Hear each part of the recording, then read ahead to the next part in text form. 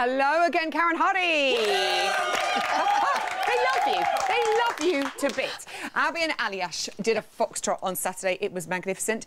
Praise from the judges, but Craig was a little bit extra picky and said that Abby's foot sickle on the back step. Her foot sickled on the back steps. What did he mean by that? What we're after in ballroom is control from the top of your head to the bottom of your toes. But what I'm concerned about here is I thought she was OK with her footwork, but I've picked up on something which I'm concerned why the judges are not mentioning it yet. Can you see this great big gap that's between the two of them? Now, gapping is something that we want to pick up on early days. A sickle foot, you know, that takes hours and hours of training the passing of the feet. But something like gapping is what we need to get mastered early days. And I am concerned that it's not being brought up, and I want them to just hear about it, do something about it, so later on when they're still in the show. So she's got to push herself in. She's so tiny, though. She's so slim. But partnering, ballroom dancing is all about the perfect harmony of those two bodies moving together. Beautiful poetry it is. Ben and Christina in their quick step. Len felt that the business at the top with the popcorn and the couch, he felt it had gone on a bit too long. Would you agree with him? This is a dancing show and we want to see them dance. You know, admittedly, look, if it takes a smack round the head with a pillow to get some life into Ben, absolutely brilliant, because it worked. He came alive. You know, we saw that gorgeous smile and we saw him moving across the dance floor, which is what we've been after. The other thing that was quite interesting in this was the repetition of chassés that were taken all the way around the floor. He's light, he's crisp, he can move across that dance floor. I potentially would like to see it a little bit more complex and complicated. I think he can do it. He's used to working as a team with a lot of difficult movements. He can do more than he's doing out there. Susanna and Kevin and their American Smooth. Darcy, though, commented that Susanna lacked a little confidence with her lifts. Now, with the successful lifts, how much is confidence and how much is technique?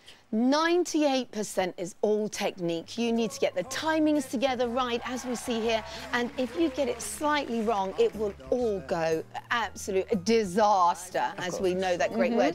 What I find sometimes with Susanna can be a little bit kamikaze. She has the opposite problem. She will throw herself into something 110% and hope that it will come out the other side. Now, you need that on this show. You need to believe in your professional and commit to the choreography. But sometimes it can look a little bit rough around the edges because she's thinking what's coming ahead rather than living the moment. If you do a lift, get the timing right, get the delivery, and exit the movement together before you start thinking about the next action.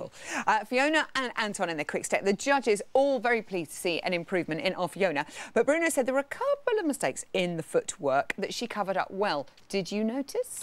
There were some little mistakes in there, and I think it came about due to the acting, and we see this several times. So we got the whole hanky coming out, so you have to stop the movement of the dance. You have to get into this acting mode, and then you've got to pick the steps back up, and you can see even there's a little error in the foot patterns, and that would catch the eye of the judges because there wouldn't be that natural progress together. There would be a little hiccup. Mark and Iveta and their waltz. The judges loved this very, very much indeed. A few comments, though, about Mark's posture and his frame.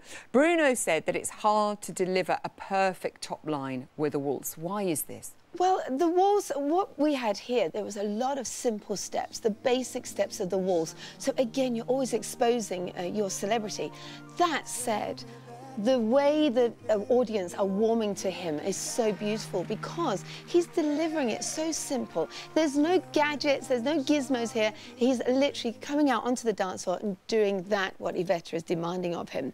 What we saw here, though, is something that we need to introduce to him. It's called CBM, which is contra-body movement. Right. So what tends to happen, if we're moving in a straight line, is absolutely fine.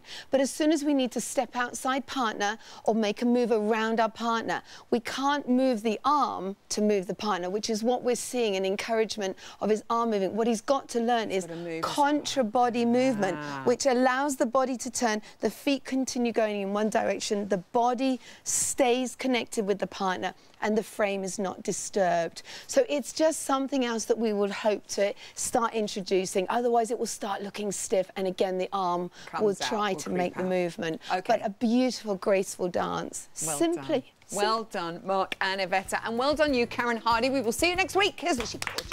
Thank you. Thank you to all my guests.